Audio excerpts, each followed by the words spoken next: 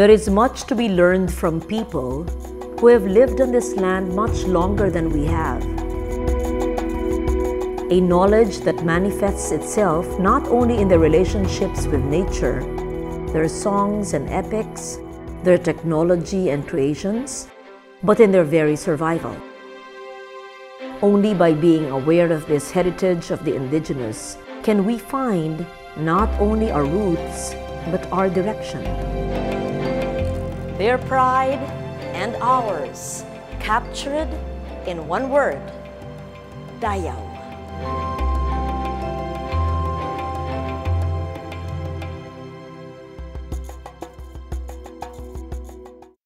I am standing in a Gallery International Museum surrounded by works created by the Islamic peoples of Mindanao. To us, these are beautiful artworks, coveted for their beauty and their exoticism. But any work of art, any piece of culture becomes all the more beautiful when it is meaningful. And the deeper meanings of these works are bound intrinsically to the cultures that brought these to life. Meaningful connections can only come when we listen to the stories of these works, when we understand the circumstances of their creation, the mindsets of craftsmen who created them, the motifs and the symbols, the experiences and memories, the processes. And only then will we understand that these are more than just beautiful. They are significant and important sources of Dayaw, our knowledge, our pride. Iconic is the word for the Ifugao bulul, a symbol so prevalent as it has appeared on coffee labels, t-shirts, works of contemporary art, even as a logo of a local film festival.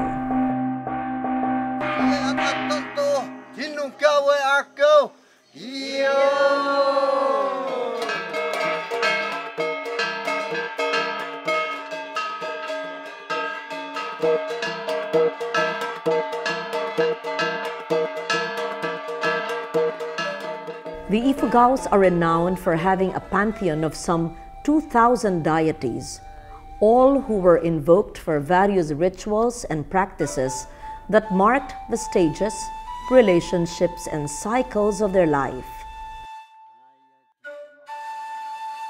The bulul deities were called on the final stages of the rice harvest. Yaton oti aya pini piyom mihakiang awah tinoka ite kihatawang anito nompe ot hamoy apkato henhabyan at lokep in lablap. In a series of rituals called Lukia, they are doused with the blood of sacrificial animals and laid out on reed mats, together with the first sheaves of rice, heirloom jars, ritual containers, and the sacrificial animals. Bulul came in pairs, male and female, and were believed to safeguard the granaries and ensure the multiplication of the rice harvest.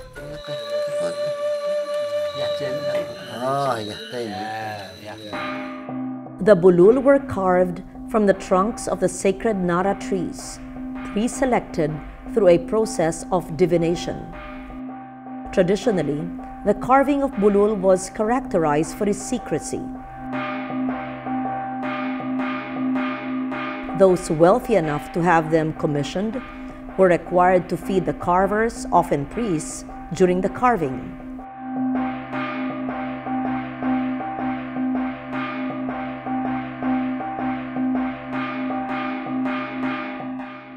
When they were finished, the male and female statues would be brought to the alang, or granary of the owners, where a feast was given for the village.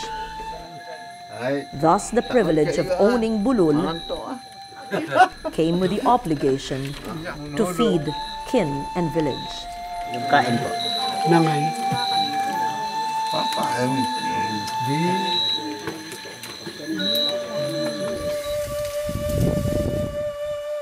For traditional Ifugao,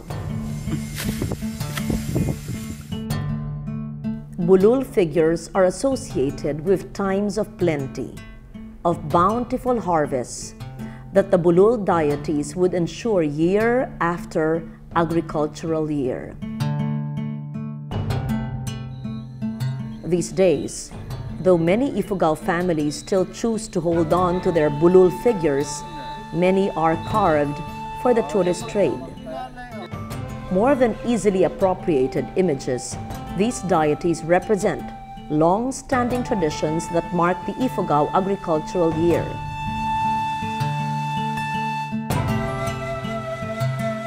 Deities indeed of the Ifugao soil and its produce.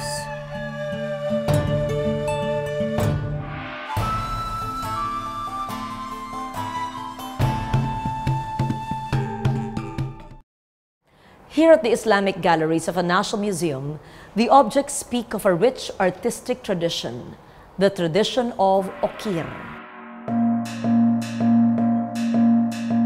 Okir is a design language that is distinctly Maranao.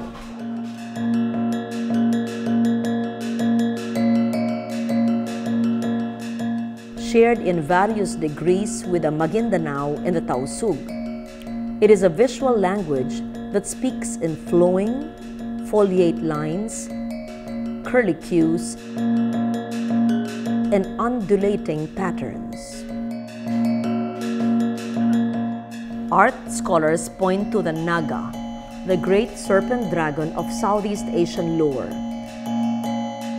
as the inspiration for Okir designs and patterns.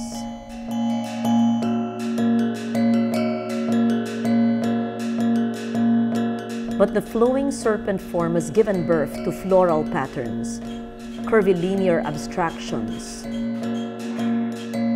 vivid color schemes.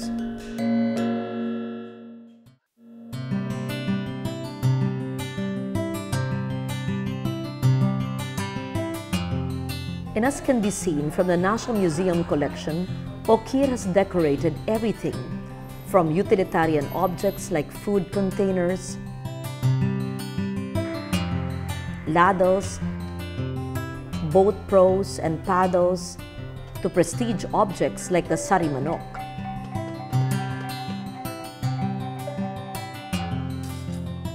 Okir is found on wood, brass, textile, even pottery.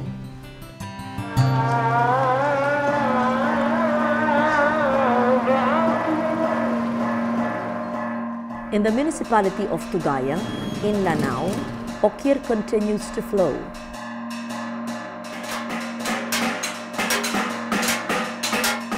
Adorning surfaces of objects created by Tugaya's talented craftsmen.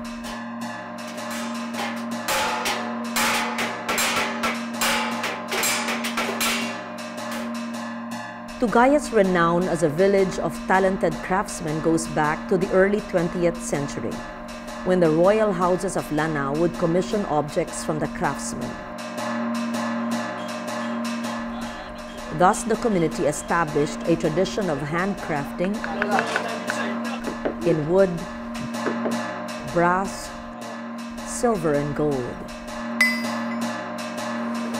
all by craftsmen with their own specialties and sensibilities.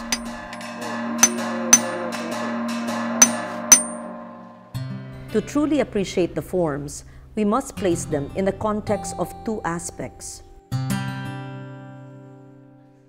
The first is the Islamic tenet that forbade the depiction of human figures in art.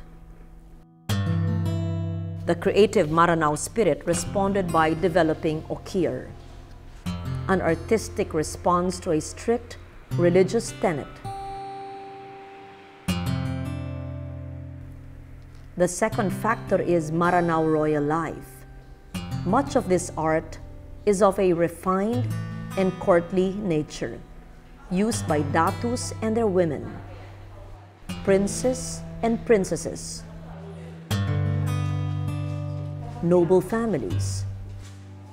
But royal patronage did not keep the ordinary Maranao from enjoying the artistic tradition.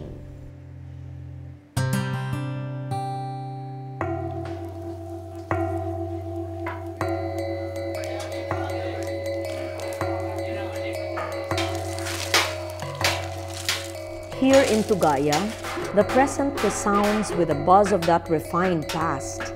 Carvers work wood into the stunning giant drums called tabu, ornamenting every bit of space with okir. The mythic sari manok is born again and again in the vibrant colors of the Maranao palette. Carpenters and inlay artists work together on chests, painstakingly inlaid with minute pieces of mother of pearl.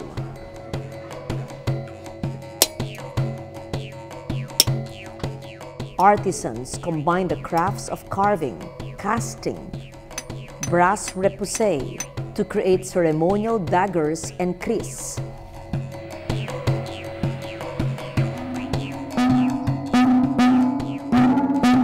Gongs of all sizes are also cast and tuned.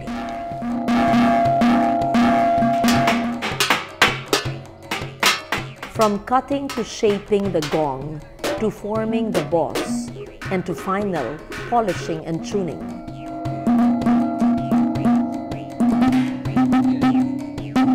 These individual pieces will come together to form the kulintang gong ensemble. Music that is both pleasing to hear, played on instruments wonderful to look at.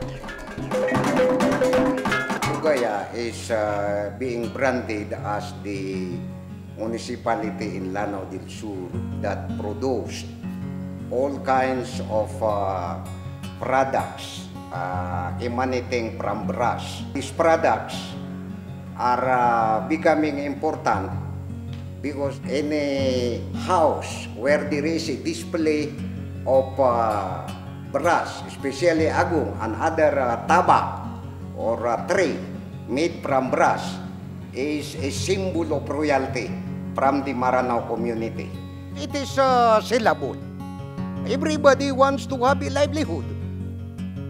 Anywhere you go in the Philippines, where there are markets, you will find a Maranao and ask, where are you from? He said, I am from Tugaya. Because we learn from that selling. We make and we sell. What makes Tugaya truly unique is that each and every barangay of the municipality has its own specialty. Because our culture is not dead. As long as we live in this world, our culture is present.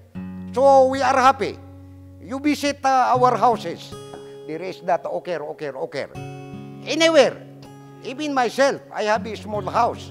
I have an okir. Because that symbolizes royalty, symbolizes culture.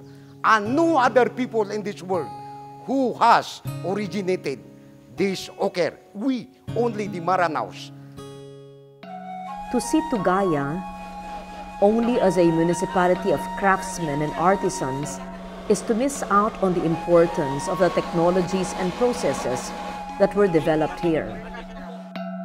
Technologies like lost wax casting that produced more than just decorative objects.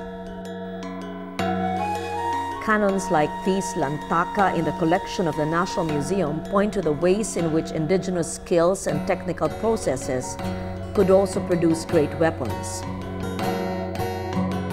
The feared blades of the Islamic warriors, the kris, the barong, kampilan, and panabas were produced with the same technology. In court life, in ordinary home life, in times of peace and war, the rich and dizzying variety of these objects meld both form and function.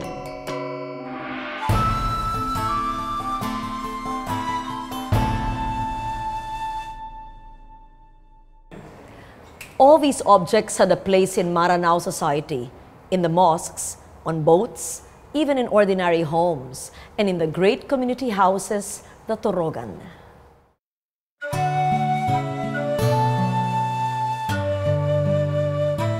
The Torogan is the traditional home of the Maranao Datus, But more than just a home for his family, it was also a gathering place for the community of the Datu's followers.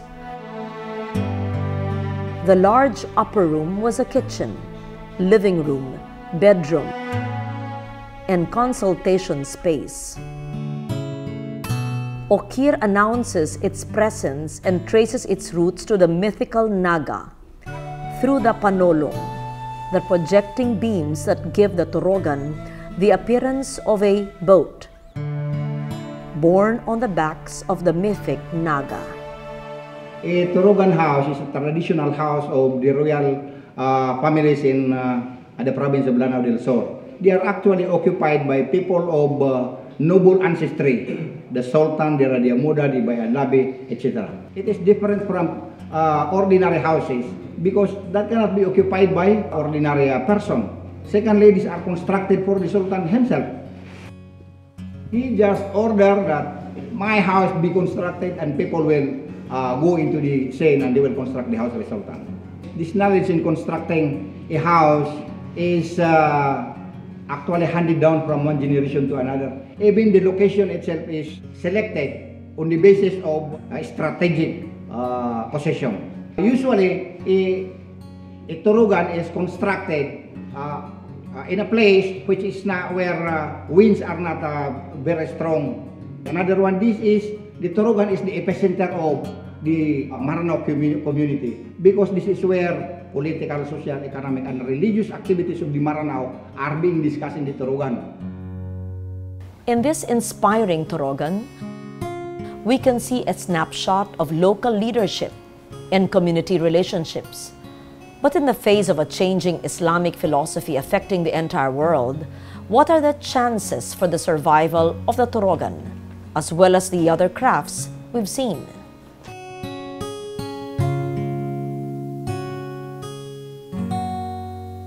Many Maranaos became so enamored of the Arabic culture. They started aping the Taliban, they started aping the Muslims of Afghanistan, they started thinking that anything traditional is un-Islamic.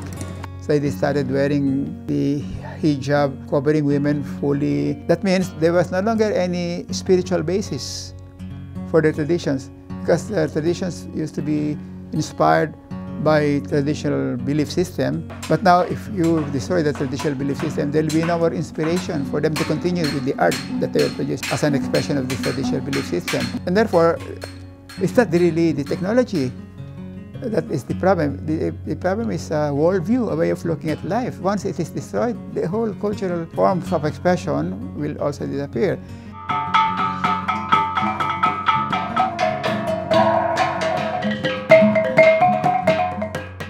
Symbols of race and its ideals and beliefs, carved in wood, cast in metal, built from a synthesis of myth and tradition, practical knowledge and strict aesthetic. Symbols of a particular race or group? Yes, but symbols that can be shared by all Filipinos as a continuing source of Dayaw, our knowledge, our pride.